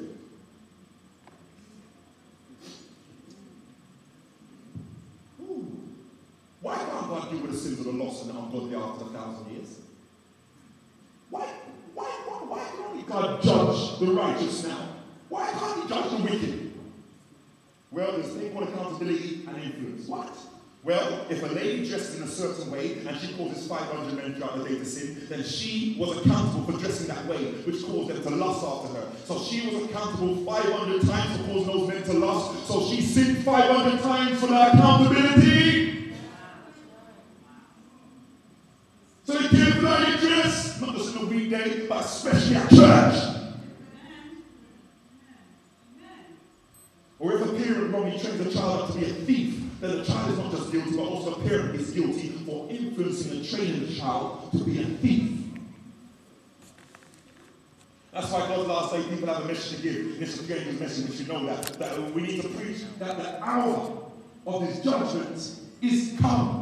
We are not like Sunday worshippers. We are the instrument what God uses to warn the world that the judgment has now come. Now, if we are to warn the world, we are supposed to be living like the judgment has come in our life as well. And that's my problem. My problem is that we are not much different. And we need to be different because we are the remnant. Amen. And me not yoke up with no other denomination. I'm a Seventh-day Adventist to the day the job dead. I spoke to a young lady and I said, listen, I can go anywhere and I'm going to your church and I'll preach about the Sabbath and why I'm a Seventh-day Adventist. You really come to my church and tell me why your church on Sunday? She said, no. You know why? Because she knows she don't have the message. And you should be proud of the message what we have been given by God. And it's a shame that we don't even know it. Anyway, the ignorance of sin. What is ignorance? Well, lack of knowledge, information, or education. Unawares, unconscious, unenlightened, inexperienced, unintelligent, innocent, uninformed, unknowing, unlearned. That is a true definition of ignorance. That means you never know. That doesn't mean you never have a chance to know, though. Why? Because Paul stood up on Mars Hill and encouraged the believing Gentiles that they must turn from their idols and adulterous worship service and serve the living God in whom we live and move and have our being. And he said at this time of ignorance, God will do our church. He winked because they were Gentiles and they didn't know no better. And God said, you know what? I'll wink at you. And what does it say now? Because they never had a chance to know. And at the time of this type of ignorance, God winked at, but now commanded all men everywhere to repent. But there's another type of ignorance. Hosea was called on God to be a prophet of warning because Israel had rebellious. Prophet warning because Israel had been rebellious and had forsaken the Lord God and rejected the warnings from the prophets, even killing them. And they committed whoredoms in the land, and by swearing the lie, killing, stealing, committing adultery. And God declared he had a controversy with his inhabitants because there is no truth, no mercy, no knowledge of God in the land. Therefore the land shall mourn and the people shall languish. Meaning languish, that means become sick, weak, abandoned and sorrow. If you look at us, there's not much of that. More than too much of us are sick. Hear what he says. My people are destroyed for lack of knowledge. Because what have we done? Reject. I will also reject thee. That thou shalt be no more priest, and see thou hast forgotten the Lord thy God. I will also forget your children. Since you're so passionate about your children, I'm going to forget you and your children. Many will be lost for the simple fact that they were spiritually careless and they did not seek God also. They did not seek the truth of God, and they did not seek his truth, and God makes it clear he does not wink at this type of stiff-necked ignorance because it's based on today's ignorance, coupled with rejection. God does not wink at Seventh-day Adventists. He frowns. Duty of the congregation. What is the duty of the congregation? Oh, I can't go through this now. I can't go through this now. I can't go through this. All right, there's a duty of the congregation. When the children of Israel was on the Day of Atonement for one day, just one day out of the whole year, the sanctuary was going to be cleansed. And these are the 5 things they needed to do. They needed to afflict their souls. They needed to do no work. They needed to change their clothes. They needed to fast. And they needed to rise early. The high priest, he couldn't even go to sleep. You know why? Because if he went to sleep, his wife might have went beside him and he might have slept with her. And if he sleep with her, he'd be unclean until when, sister? Until the evening. If he didn't go in the sanctuary Day of Atonement, after he slept with his wife. Cut up, you know what? You know what? It's a stream. And anyhow they stopped hearing the bells. Because he went before the raw presence of the living God. He couldn't go to sleep because he might have had a funny dream. And he couldn't go to sleep because his wife might have just molested him in the night and he never know about it. So the high priest had to stay up all night. Jesus never sleepeth and he ever liveth to make intercession for God's people. Well, my brothers and my sisters, the Bible says that we must afflict our souls. The affliction of the saints. Are we afflicting our souls? There's 3 main areas that we need to afflict our souls as Seventh-day Adventists. We need to do no work. What? That means that our life is supposed to be ministry and mission driven. And I'm not saying you're not supposed to have a 9-to-5 job. I'm not saying you're not supposed to have a career. I'm saying that if you don't have a ministry which you are supporting or you're doing yourself, you are a dead Christian. I mean, now take back my time. I'm saying if you don't have a ministry where you are supporting somebody who's doing the work, or if you're not doing the work, you have a dead Christianity. And tonight, before sunset, you should be making some adjustments in your life so God can start working in your life. Like me and Raymond, my brethren there, we're going to be starting, we're doing a ministry, we're going to go around and doing campaigns. We've got a program in Africa. I told you about in Zambia in March. The young men should be out and about preaching. The women should be out and about preaching and teaching. Because when Jesus comes, you can't give him the education. When Jesus comes, the only thing he wants is a character. When I say that to the young people, they get vexed with me. They say, what are you going to do then? So that's the first thing. You must have a ministry. If you haven't got a ministry, you pray for the Lord to give you something what you're passionate about so you can work for it. 2, you must change your clothes. Our clothing is supposed to reflect that we are not of the world. And the way many of us dress, we are on the side of the enemy of God. The way you dress, many of us, you can see that you have a relationship. You don't have a relationship with the Lord. You don't have it. Because there's no way the Holy Ghost is going to dress you with those clothes. There's no way. And I'll go even this far. Some of us got dressed by a fallen angel today. Because God never dressed you. Because God does not show those type of limbs. And I'm not a dress reformer, I'm a health reformer. But you muck about with me, I step into the dress reform area because you know what? There's so many of my brethren. I thank God Raymond's got a good wife. But there's so much of my brethren who wanted to preach the message, but they could not do it because a woman chopped off in locks. And all you can do is stay at the back of the church and say amen. You know why? Because she mutilated it with her body. And both of them was to blame, yes. But we need to strengthen one another.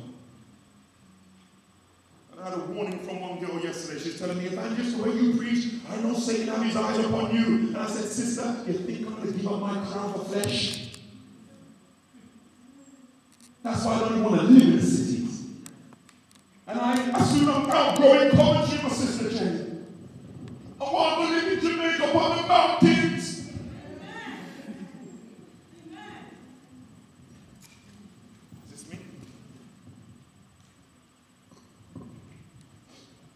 We need to fast. We as those people should be on a continual fast. We must all get back to Eden's diet because that's the diet of the welcome table. I want to sit on the welcome table. I don't know about you. But listen to what Sister White says. No one should be set apart as a teacher of the people while his or her own teaching or example contradicts the testimony of God. What's the testimony of God? The spirit of prophecy. For this will bring confusion. Disregard of health reform unfits one to stand as the Lord's messenger. If you think you can stand up here and flush anything down your system and say, oh, the Lord bless it, it's okay, you're wrong. If you go against the spirit of prophecy, my God does not even recognize you as an instrument of his, and you are unfit to preach the gospel of Jesus. And I know we don't like it, but it's all right. Greater reform should be seen among the people who claim to be looking for the soon appearing of Christ. Health reform is to do among our people a work which it has not yet done. There are those who ought to be awake to the danger of meat eating. What is it? What is it? It's a danger. Who are still eating the flesh of animals, thus endangering the physical, the mental, and the spiritual. Why would you eat something that affects all three areas of your life? You know what it is?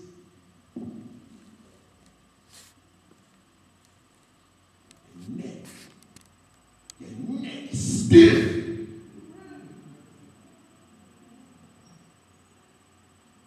Because you know why? I know it's not the first time you've heard it. And if you have heard it, then bless the Lord. I pray you will repent. Many who are now only half converted on the question of meat eating will go from God's people to walk no more with them. No, they'll stay in the church, but you won't be growing spiritually. Health reform is the lifeblood of the saints. The primary purpose of health reform is not physical but spiritual. Some people say, I don't eat raw food, so I can walk around and say, no, I eat raw food, man, I'm healthy. No. I am eating the way I eat, not for my physical well-being. That's a byproduct. I eat and drink the way I eat and drink so I can hear the Holy Ghost speaking to me. Amen. Amen. The stomach is closely related to the brain, and when the stomach is diseased, the nerve power is called from the brain to the aid of the weak and digestive organs. When these demands are too frequent, the brain becomes congested, and I say that some of us are not just mentally, we're spiritually constipated.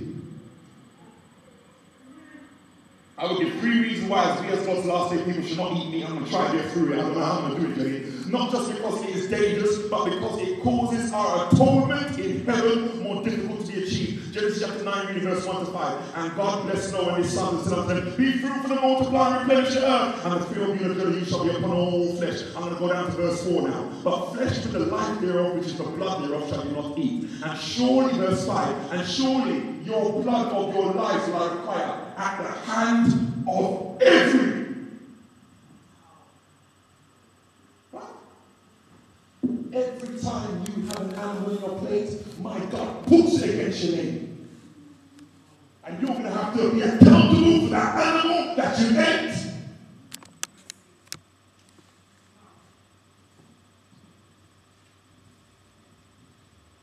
He's not just going to require blood of your life. You know what that means? That means he's going to take life force from your blood. That means you're going to become weakened or you're going to become sick. But my God said he counts every time you have an animal, he counts it against your name.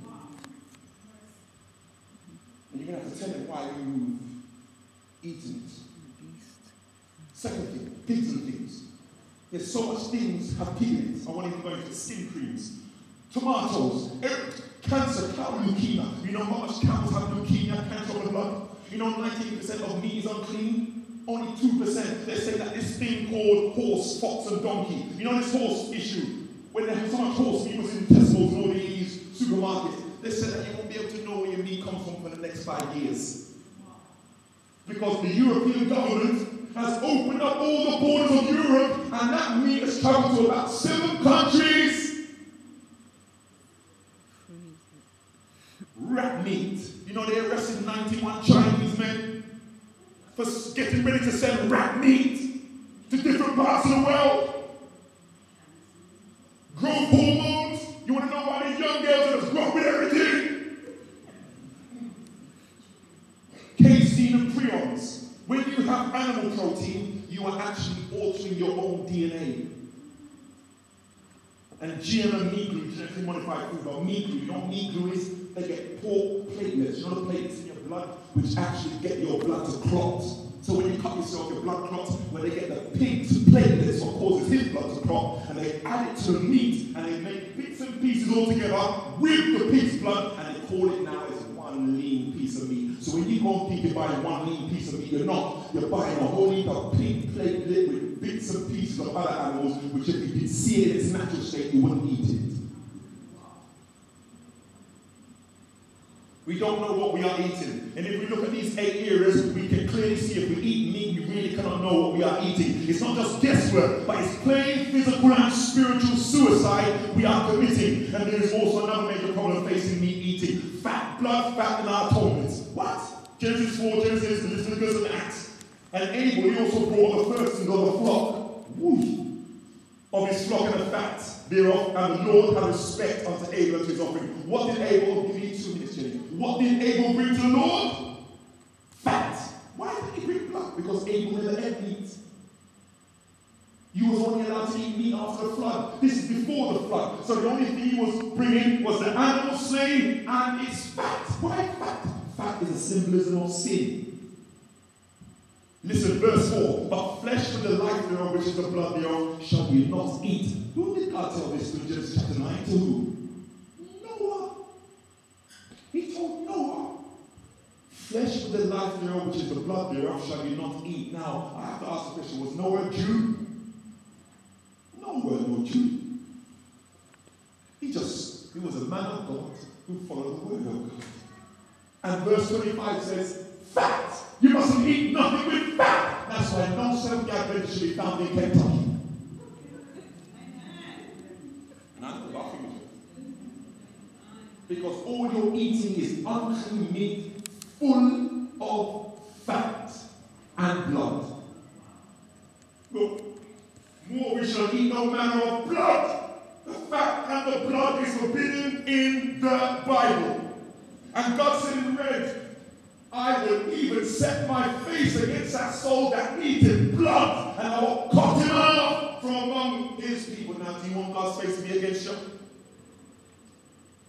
I'm asking you a question. Do you want God's face to be against you? That's Old Testament, preacher. When are you going on the New Testament? All right, it's New Testament we are. For it seems good for the Holy Ghost into us, and therefore we know greater burden than these necessary things, that you're saved from meat offered unto idols, halal meat, and from blood, and from things strangled, and from fornication.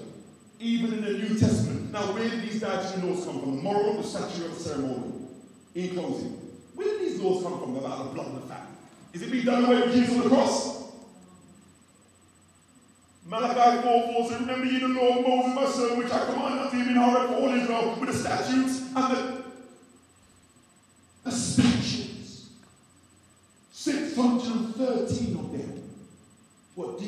how we are so all studying, and it will say, never ever kill a mother and her daughter at the same time. Talking about an animal. Never have meat and milk at the same time, because it causes mucus in your stomach. Why is it now become okay to have blood and fat when we eat our meat? And it's the blood that sweetens the meat. Why is it okay now? Where has God changed? Where has God said, okay, it's okay now? You can have the blood and the fat. But why about God? Why about the Jews? But why about the first century Christians? You Adventists now, you can have the blood and the fat. It's okay. Where do you find that? So why are we doing it? Sister White tells us that Satan had a meeting, and I could go to, I respect Jenny and Jenny's last mention of all. Satan had a meeting, and Satan said, if I can get God's people on appetite, I've got them. He said, I don't care if they got the truth. That's not a big thing to me. What's big to me is making sure that their appetite don't come into harmony with God. And he's got us. How's your appetite?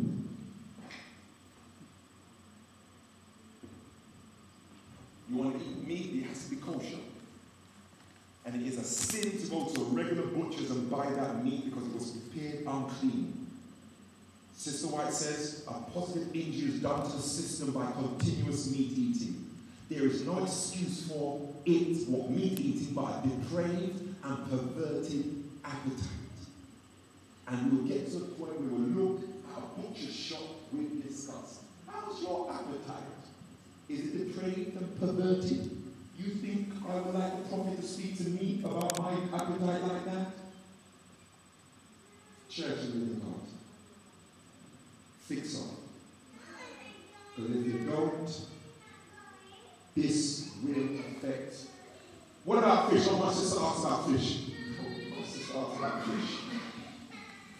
From the light God has given me, the prevalence of cancer and tumors is largely due to gross living on dead flesh. In many places, fish become so contaminated by the filth on which they feed as to be a cause of disease. This is especially the case when the fish come in contact with the sewage of large cities. London, the fish that are fed on the contents of the drains, which is feces. And they pass in the distant waters and they be caught where the water is pure and fresh. Thus, when used as food, they bring disease and death on those who do not suspect the danger. You go to the doctor, you don't know why they got this disease. The doctor don't know neither. But you know who knows? The fish.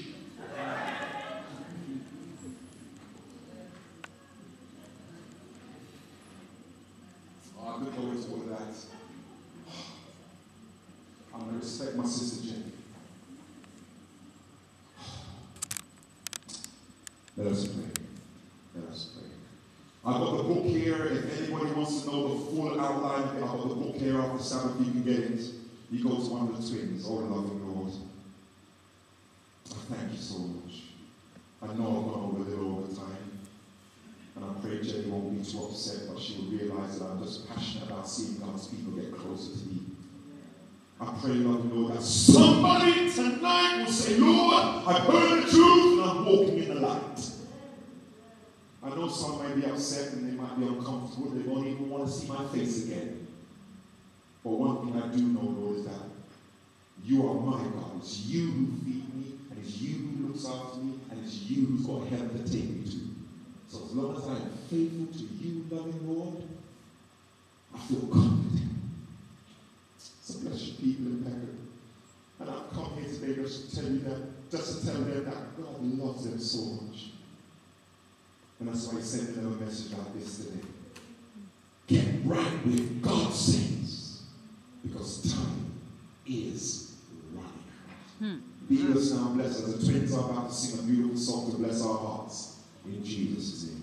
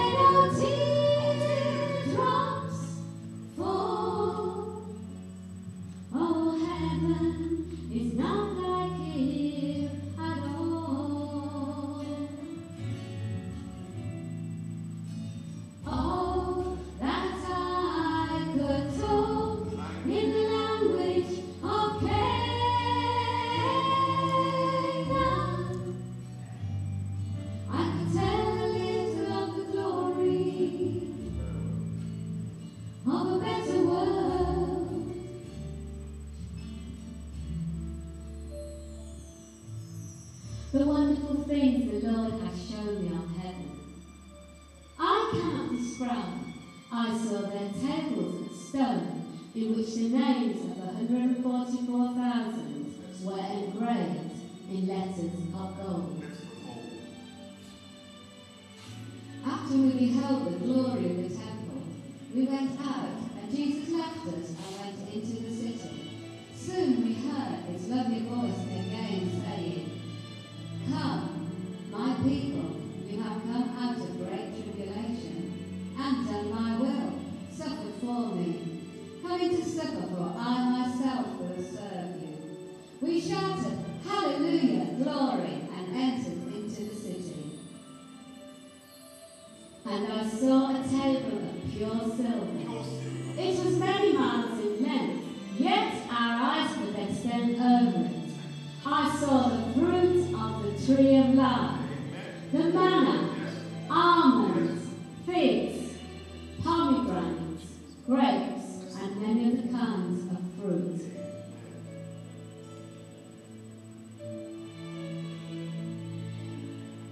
Then Jesus said, "You must go back to earth again and relate to others what I have revealed to you." Then an angel bore me gently down to this dark world.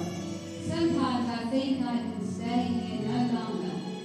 All things of earth are so dreary. I feel very alone here, for I have seen a better land. Oh, for wings like a dove, so that I could fly away. I'd sail across the river Jordan to a better place, where there's sweet ripples and the living water flows, and I'll thirst no more. Oh heaven, I long to reach your shore.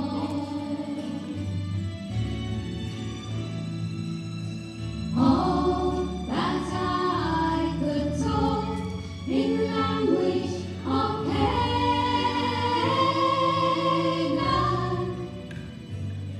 I could tell a little of the glory of a better world. I could tell a little of the glory of a better world. Of a better world.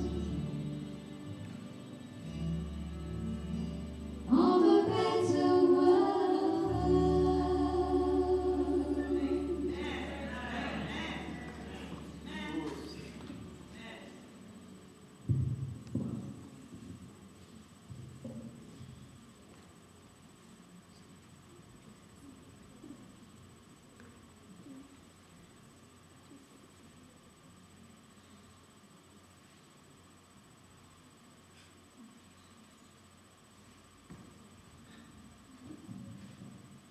Okay, thank you very much for such a blessing song. Okay, so we're going to bring our AY program to a close, and I'm going to ask you to stand with me as we close in prayer. Okay, let's kneel in prayer.